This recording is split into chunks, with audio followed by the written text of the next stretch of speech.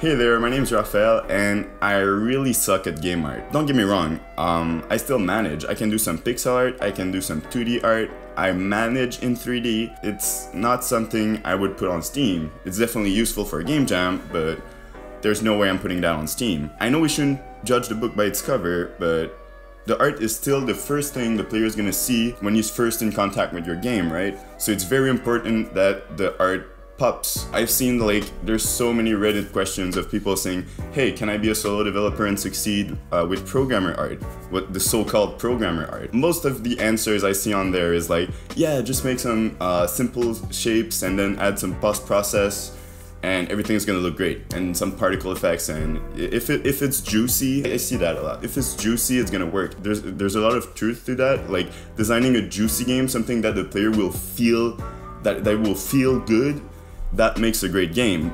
Once the player has the controller in his hand, it needs to have something that the player will remember. It needs to have that little touch. And I also see like, oh, you should do pixel art. Pixel art is simple. Anyone can do pixel art. Now, here's the thing with pixel art. Open up your Twitter feed. I don't mean that in any disrespectful way, but I mean, my game used to be in pixel art, but all the games these days are made in pixel art. The market is overflooded with pixel art games. While that's not really an issue, actual artists have now seen interest in pixel art and they're making crazy stuff. Like, I don't know if you've seen what people are making in pixel art these days, but it's crazy stuff. People are so good. Making a game in pixel art just for the retro style, it's not gonna get your game out there. Unless you really have that crazy style, you really have that unique pixel art look that everyone's looking for, it's not gonna put your game out there. So what can we do?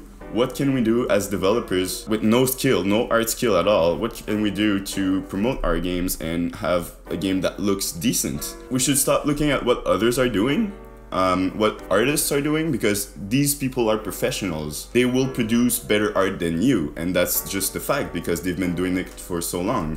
And I could take the time to learn how to make art. It would be such a long process. It's not something you can learn in a week or two. It's something you need to invest years and years of practice, and I want to get my game out there now. I think there's so many things in game art that hasn't been made yet. I made a game in Play-Doh. I use stop motion, and that's not a unique thing. It has already been made. I'm shook that there isn't any games out there that are going out and it's claymation or stop motion or anything.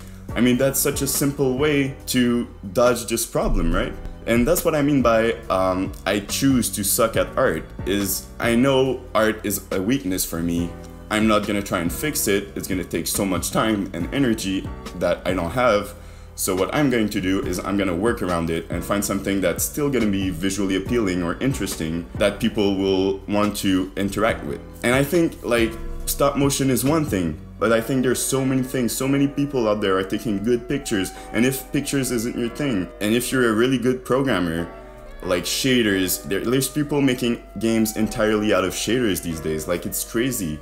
And I mean, that is unique, that is a real workaround for the problematic of sucking at art. Instead of looking at sucking at art as a problem, I feel like people should see it as an opportunity to create something new. I really don't want people to feel stuck, you know, and it sucks. It really sucks. I felt stuck. I was like, oh, I really want to make games, but I'm not good at art. One of the comments I get a lot is, this must have taken you forever. Like, creating this whole thing with Play-Doh must have been such a long process. And my answer to that is, well, actually not really. The way I like to look at it is taking all these pictures, making all these little clay animation. It took me less time than if I wanted to learn how to make actual art, right? So and the best part is I don't have to be a good clay worker to create something visually appealing, because I still have post-process, I still have the particle effects, I can still make the camera shake, I can still make the game look juicy. I really understood that I needed to change my art style, and I remember I was at a convention and people told me like, hey, like you have really cool mechanics, but I'm not really sure about the pixel art. Maybe you should try traditional art, or maybe you should try, and like I was there thinking like you know, you have no idea how I suck at traditional art. Like I can't produce anything else than pixel art.